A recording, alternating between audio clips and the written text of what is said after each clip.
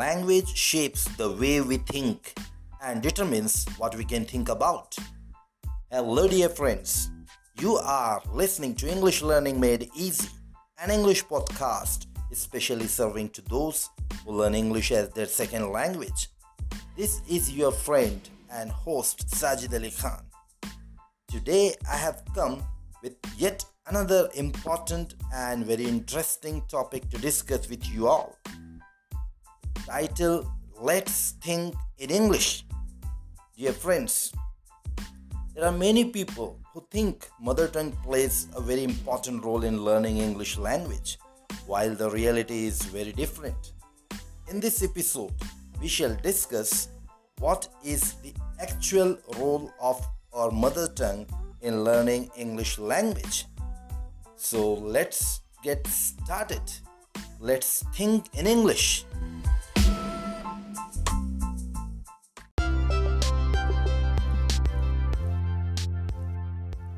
There are many people who think that English can be learned with the help of their mother tongue.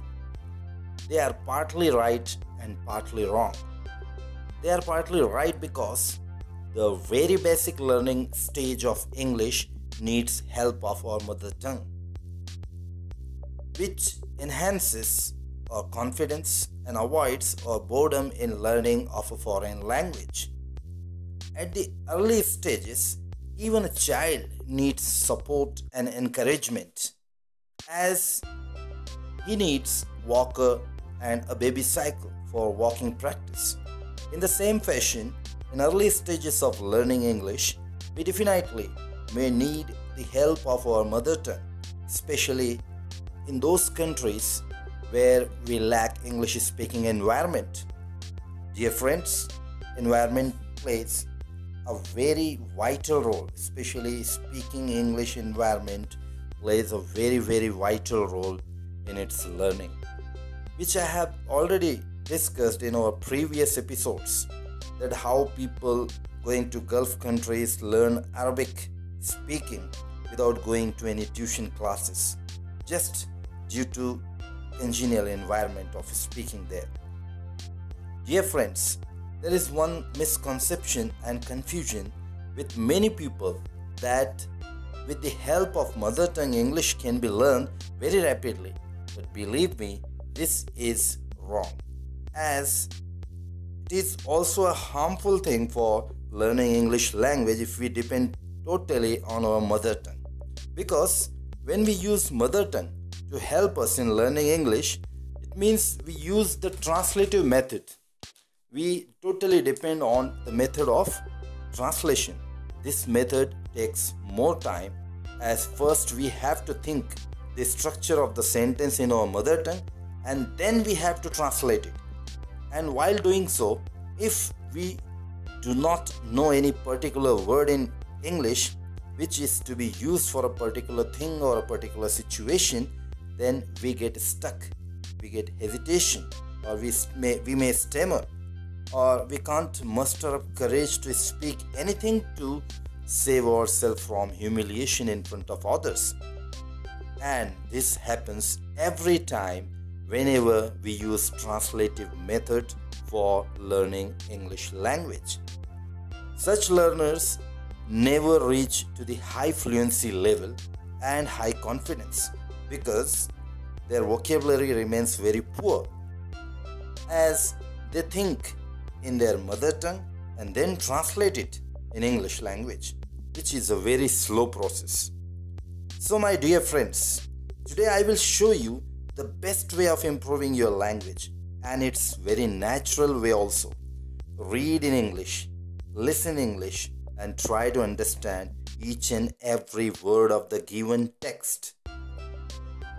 In the beginning, it will be very boring, as you have to refer dictionary many times.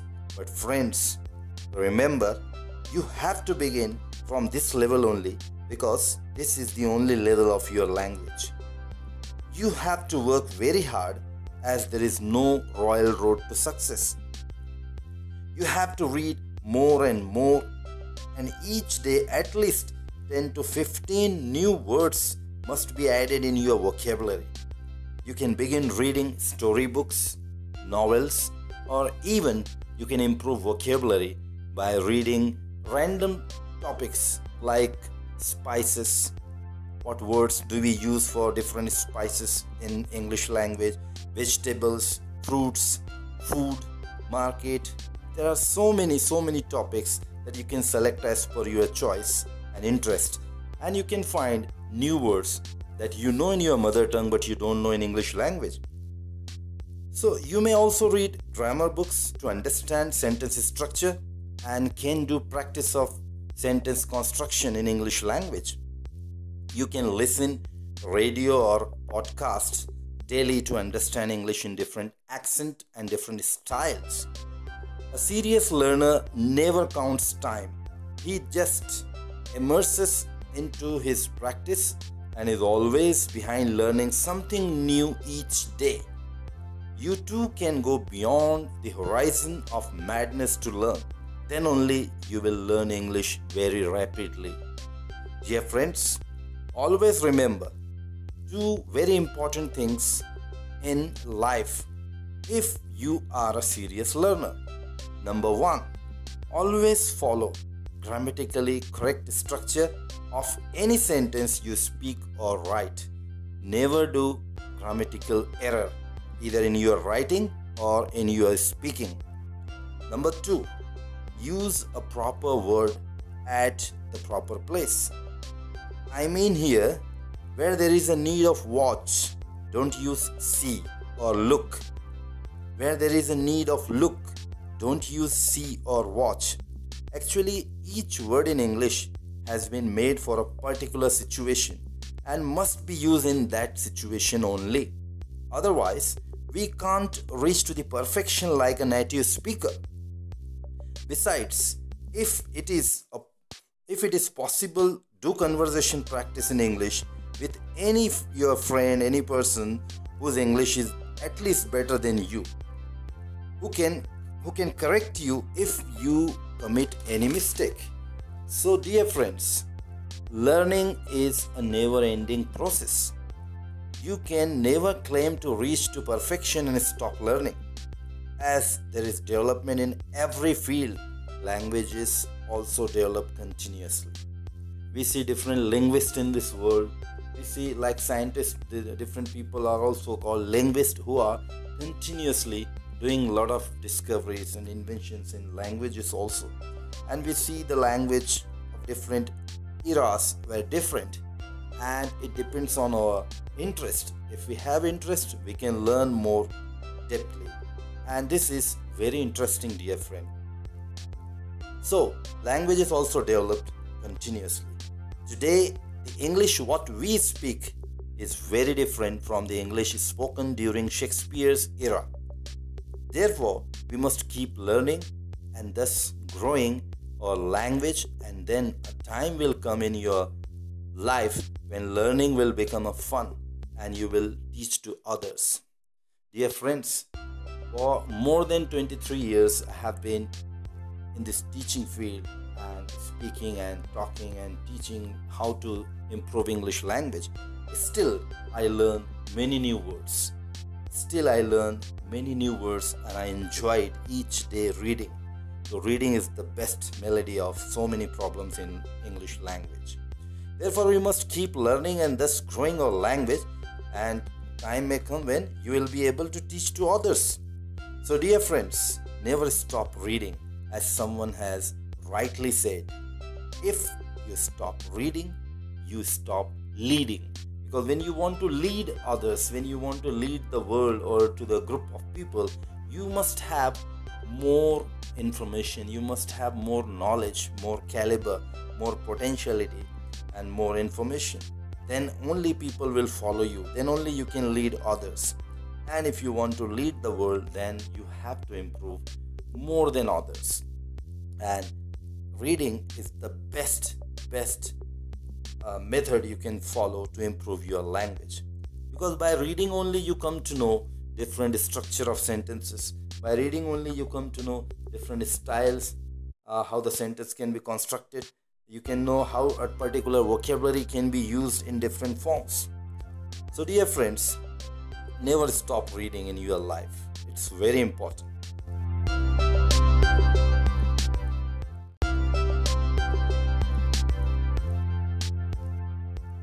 So, dear friends, in a nutshell, I would like to conclude by saying that come out of that illusion or confusion or dilemma, whatever you may call it, that mother tongue plays a vital role in improving your English language.